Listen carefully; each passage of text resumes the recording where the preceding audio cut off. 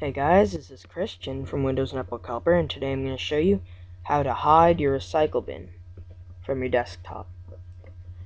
Now first, what you're going to have to do is you're going to have to go anywhere on your desktop and right click. Anywhere you want, you can right click it and click Personalize at the very bottom.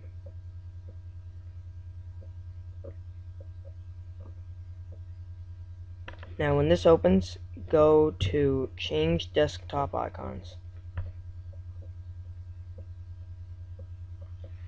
Now go over to Recycle Bin and uncheck it, and then press OK.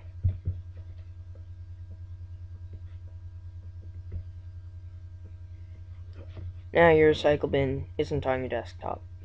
Now remember, your recycle bin, you're not deleting it, you're just hiding it.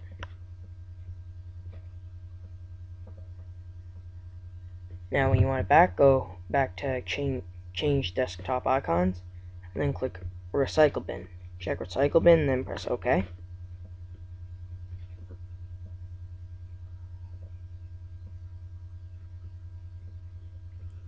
There, your recycle bin's back on your desktop. So thanks for watching, guys. Please subscribe.